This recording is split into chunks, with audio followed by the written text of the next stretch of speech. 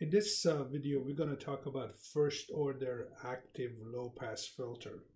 Now, if you remember the definition, the ideal definition of an ideal low pass filter is a filter that has, and we're going to do this in terms of H of S.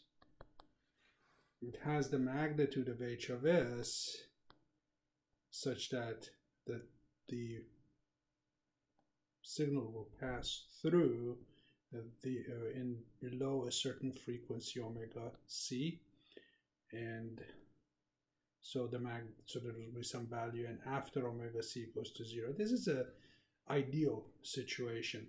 So if you want to do a passive filter, we can use a couple of resistor R1 and R2, and we can use a capacitor C with an op-amp. And we're going to again use the ideal op-amp model to see if we can derive a set of equations that allows us to write transfer function. Transfer function of, again, of course, being V out over V in. Or you can think about it as a gain, but it's more than a gain. It's got a phase component and it's got a magnitude component. So let's go ahead and take a look at this. So if we do this, the first thing is we need to take the components into a phasor domain. R1 and R2, the impedance would be R1 and R2. For C, the impedance would be 1 over j omega C, and we've said, as we've said earlier, j omega is represented with an S, so 1 over SC. Great. So if you want to analyze this circuit just like we've done before, we've got a KCL would be one of the easiest ways to do that. There is a reference on the bottom here, and then the only other essential node is this that we could use. Typically we don't write one for here because they'll introduce an unknown current at this point, and an unknown voltage at this level, so it really doesn't help us. One equation, two unknown, we're kind of farther behind. So we're only going to write one equation. We're going to write it for Vn. So if we write it, and we got the input coming in here, we'll have Vn minus Vi divided by R1 plus Vn minus V out over R2 plus Vn minus V out over 1 over j omega c, or 1 over SC. So we basically plus, of course, In, but since we are working with ideal op-amp model, we know in the case of an ideal op-amp model, open gain is infinite, so we are not limited by open gain. How much gain can we have? I of P is equal to I of N equal to 0, so no need to write In for this node. And then Vp is equal to Vn. In this particular case, we see that Vp is 0, therefore Vp is equal to Vn equal to 0. We'll substitute this in this equation. We'll end up with writing a relationship which relates V out to Vn. Pull the V in under V out, that gives us H of S and gives us that equation. So now we'll have a gain of K. We have a sign which is a negative sign.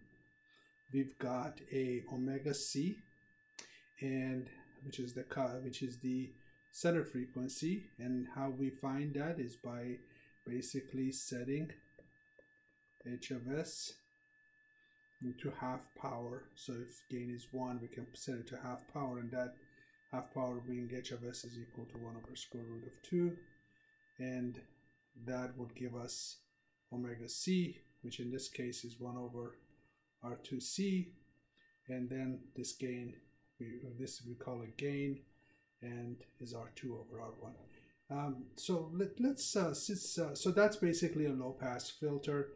If you do the analysis on this equation, as S omega frequency grows, you will see the denominator grow, therefore H of S goes to 0.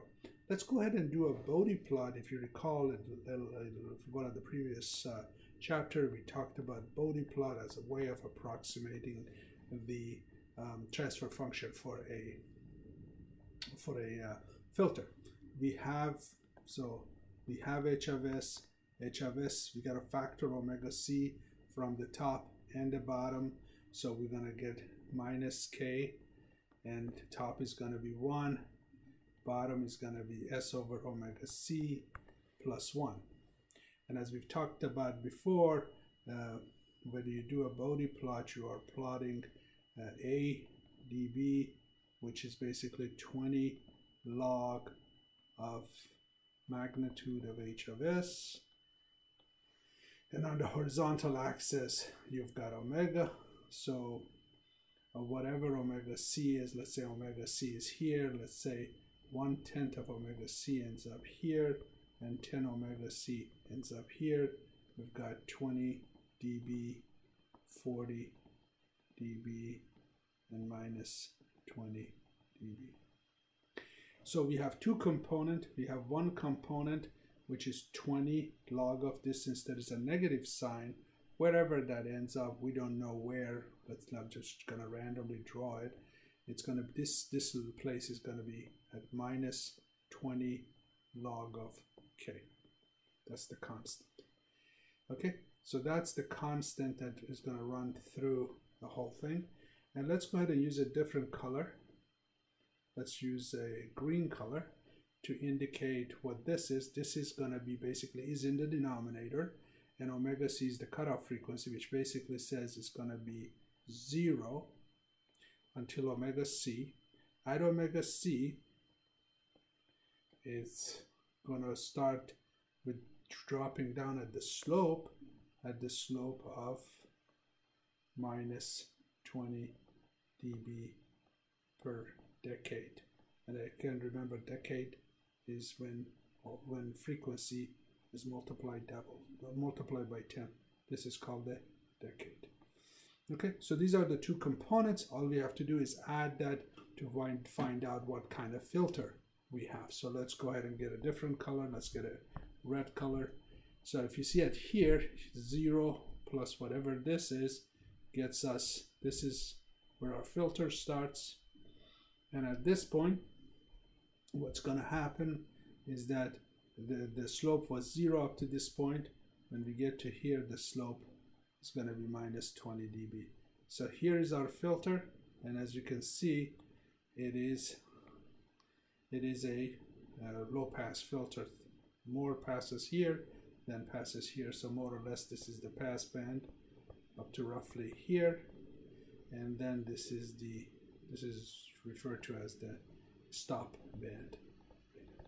Even though theoretically we said low pass looks like here, in practice it looks more, actually in practice it's even going to be a little more curved. It's kind of like this. Okay, so this is referred to as the Bode plot of that. I just wanted to do one Bode plot as an example of how you do a Bode plot from the earlier presentation. But here's a low pass filter. Anytime you want to build a low pass filter, as long as you either know the cutoff frequency and you know what kind of gain you're looking for, what cutoff frequency, you can back up and write the equation. You can also use these to find R1, R2, and C.